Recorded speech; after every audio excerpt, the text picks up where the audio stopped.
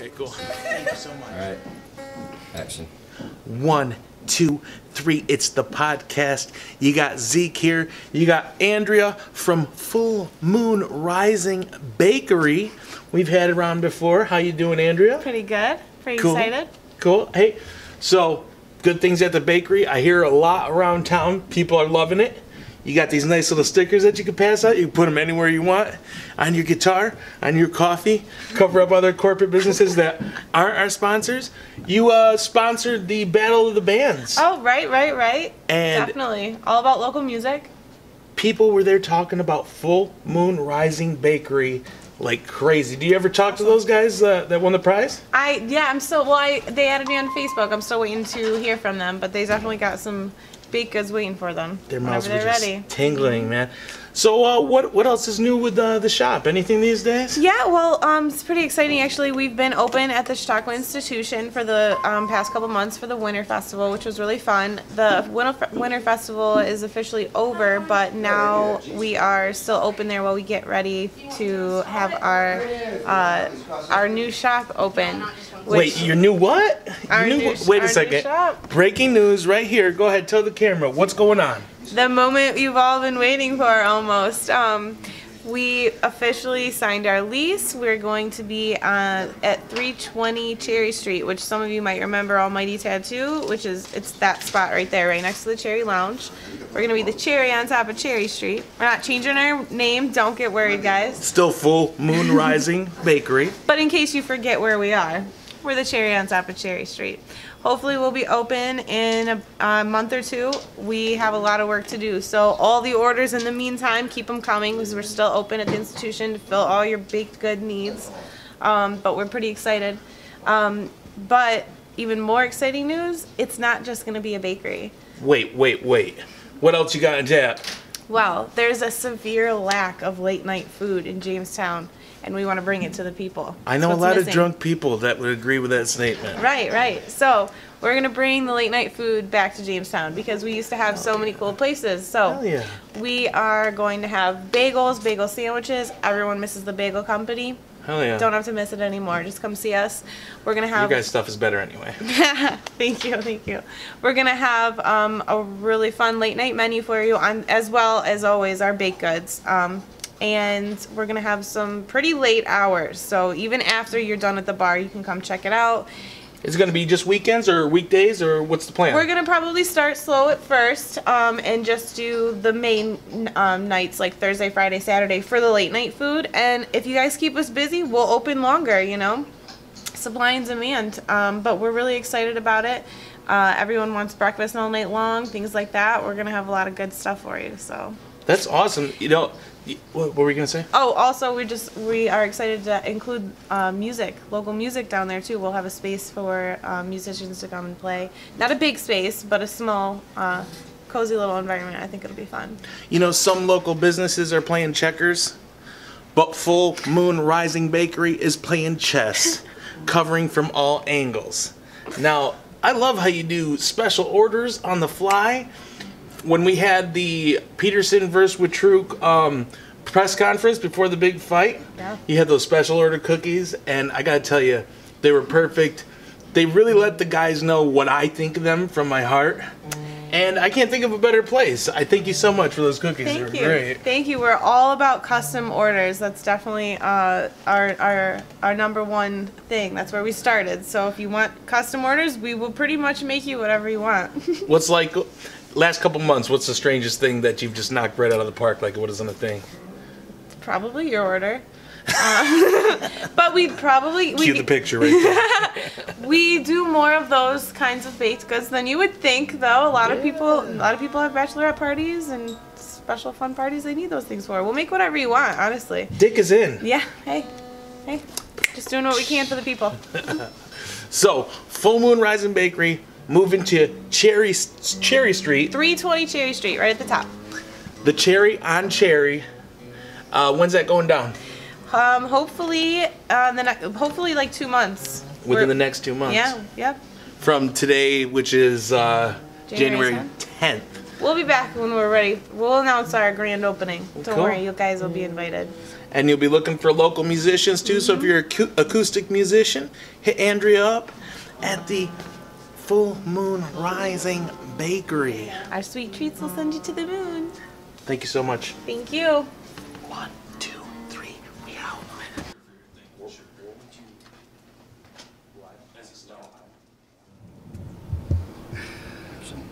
1, 2, 3. It's a podcast.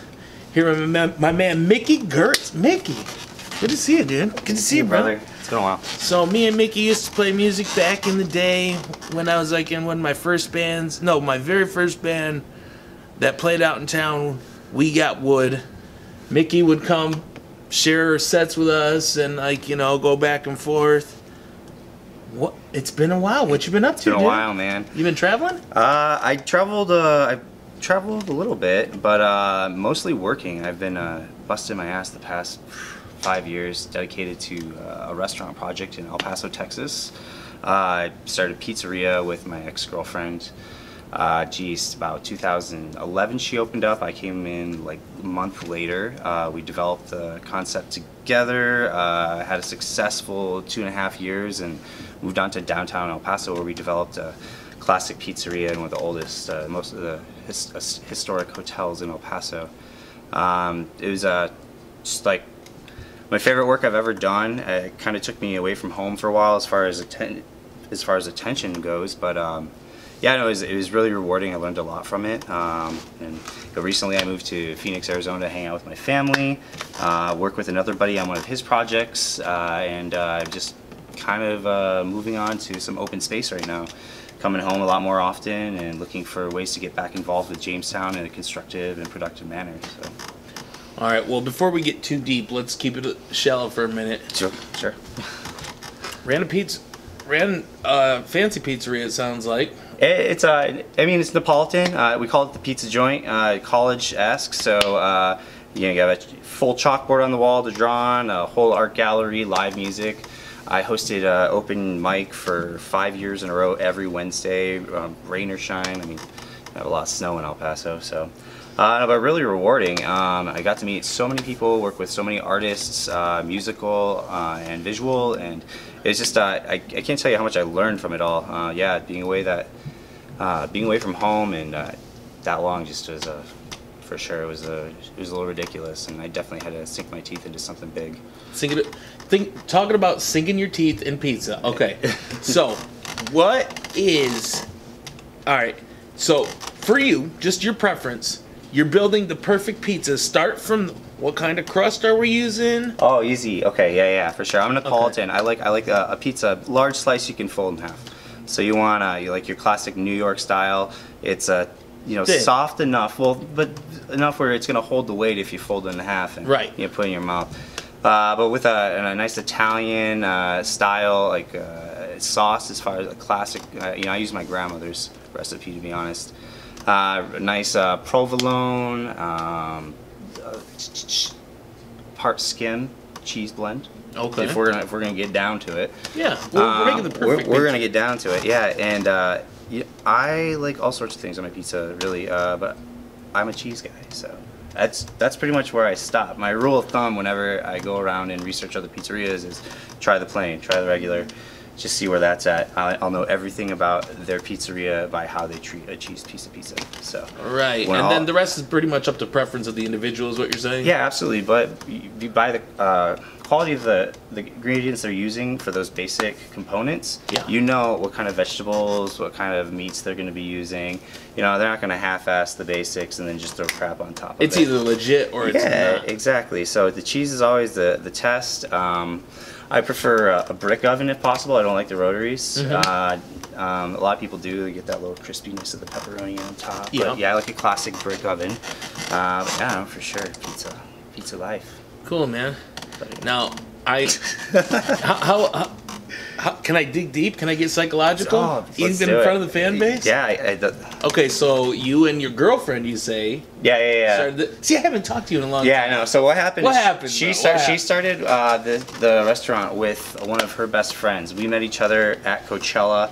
It was an incredibly cute story for another podcast. No. Well, no, we'll save it for the Coachella podcast. Okay. Save it for the Coachella podcast. Okay. No, So we fell in. She was really new to the business. I had been doing a lot of work in El Paso, promoting shows, managing cafes and restaurants, and I just had a really good into the culture that El Paso was offering at the time. So she really wasn't as connected in those ways. So we teamed up, and as far as our marketing approach went, and built it upward from there. We went within our first year.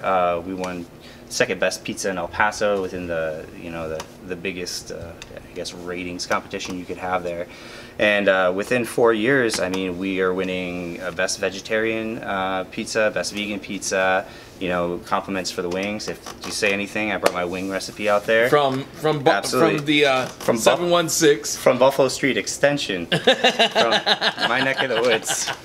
We're talking about a fry daddy little fryer and just being a little kid messing around with wing flavors. So yeah, no, I mean, it all came out with it, and it's a birthright from this area. If you're from the area, yeah, it's kind of a birthright. Yeah. And that sounds like a fatty thing to say, but I'm gonna say it proud. Oh man, what's up? My wingies.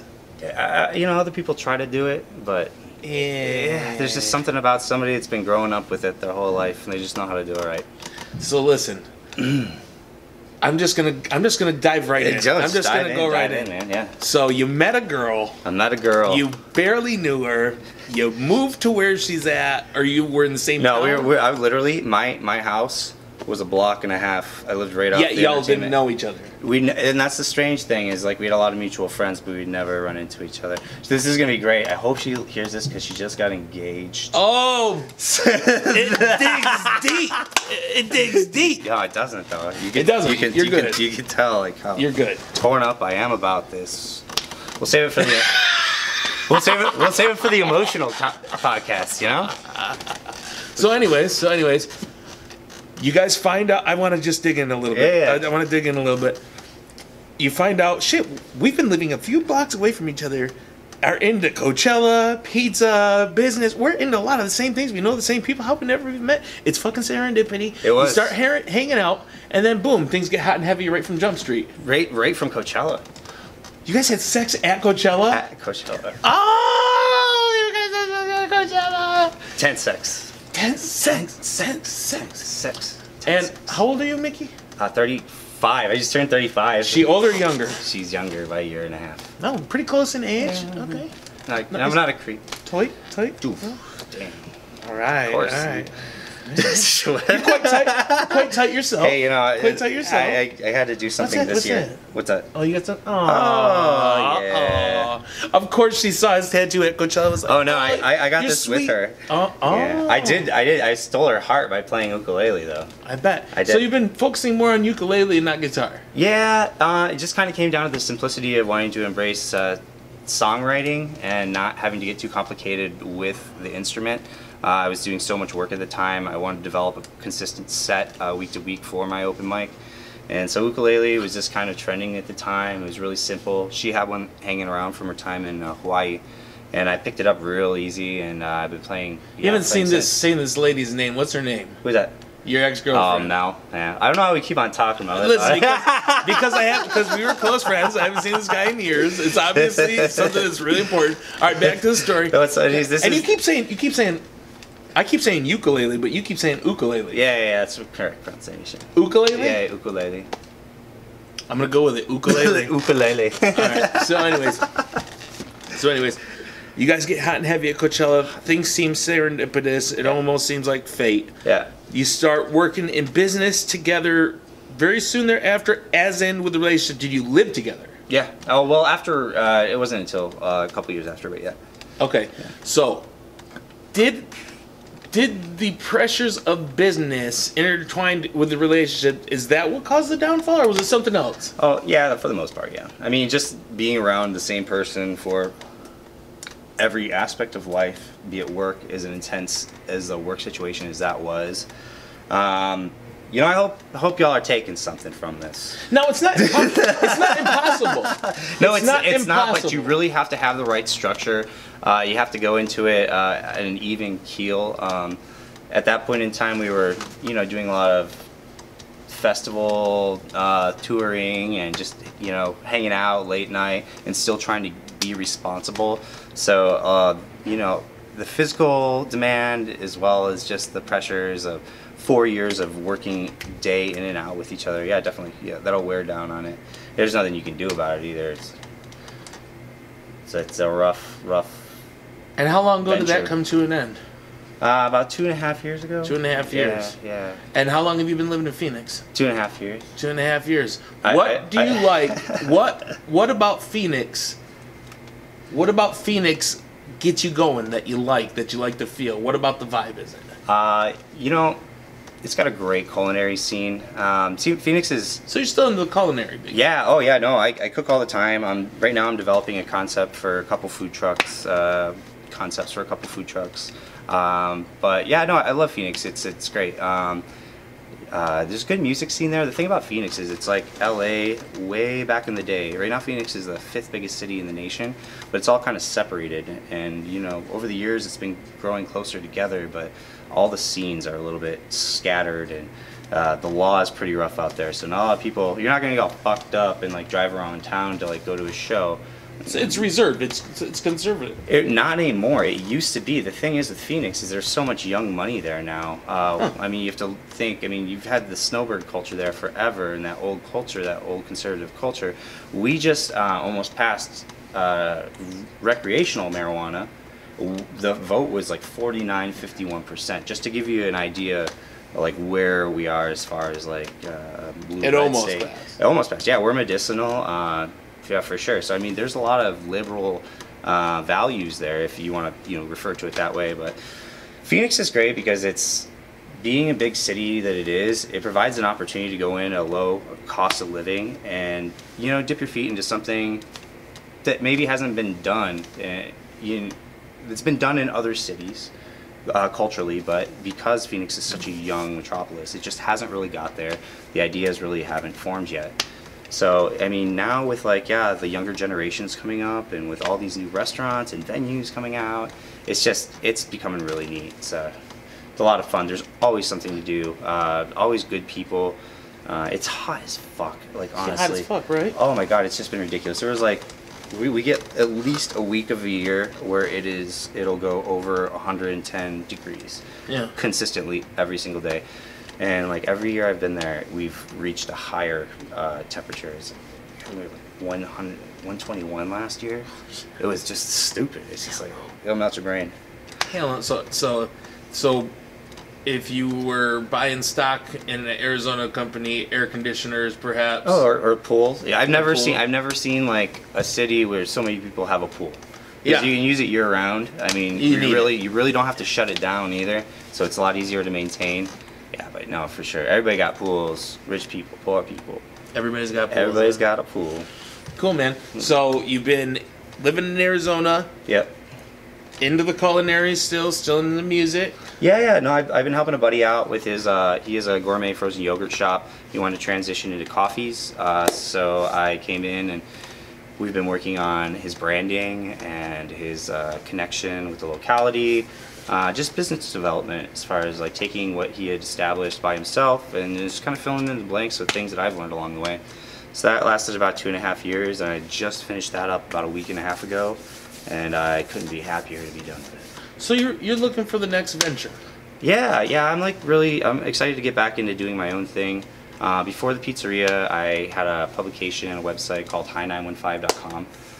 So essentially it was an extension of all my promotion and putting shows together and being involved with the scene, and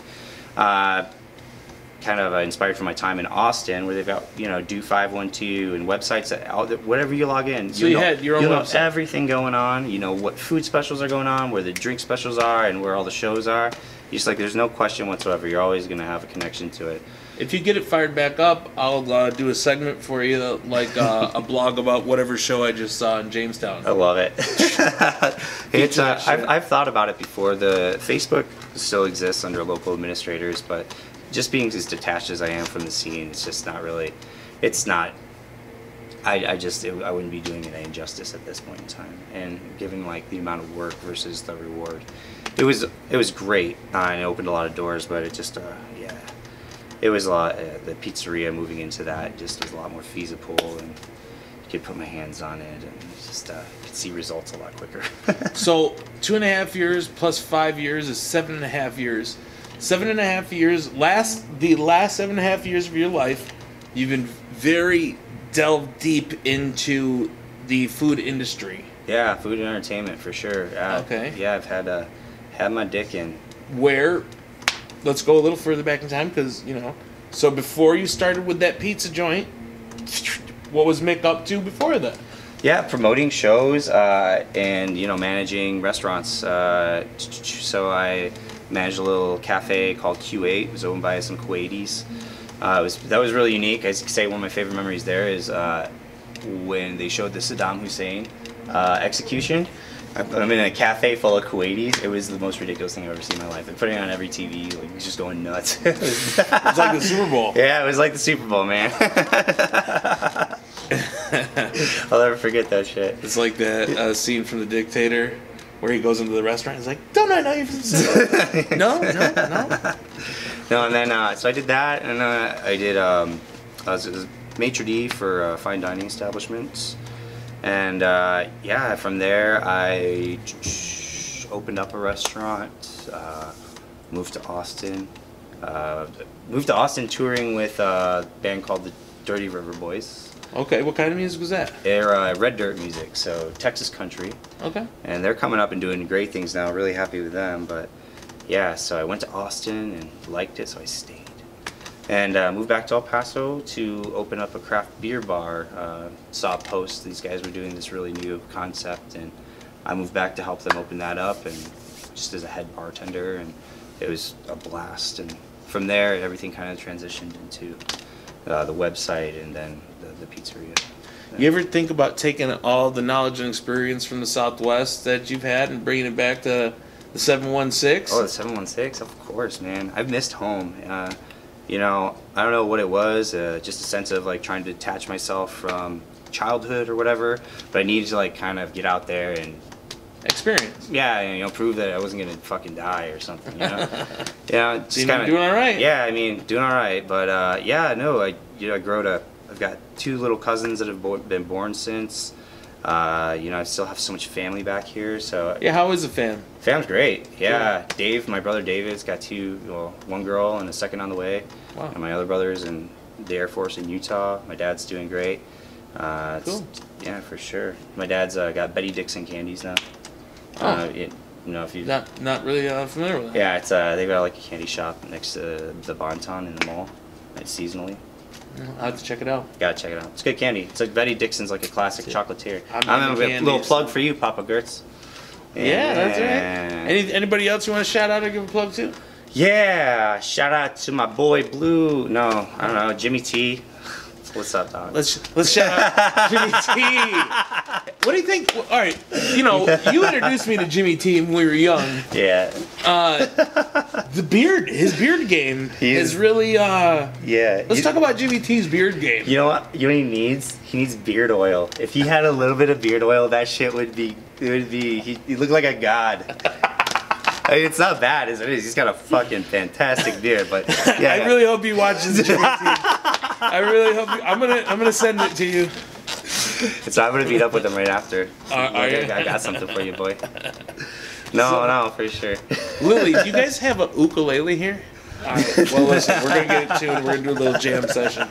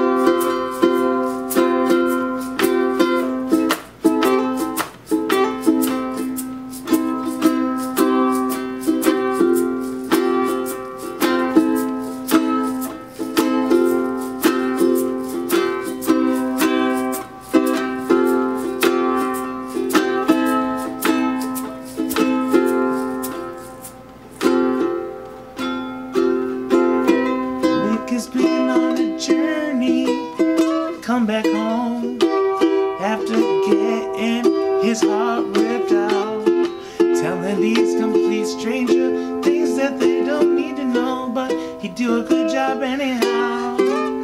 Hey Mick, I love the ukulele, excuse me, ukulele. Pronunciation ain't everything. Tomato, tomato, tomorrow, who knows? We might be gone, so I'll sing a song. I told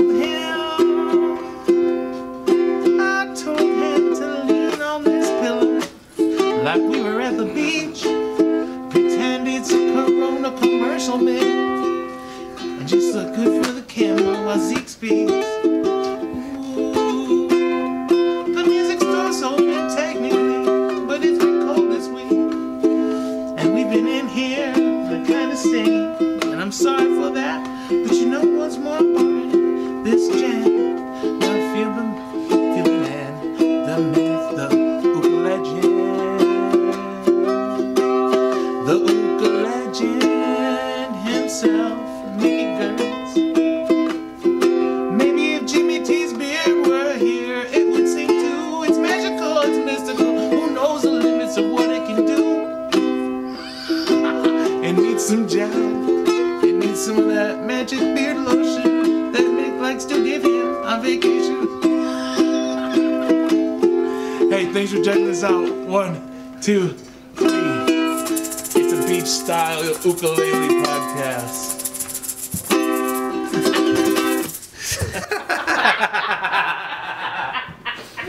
Okay.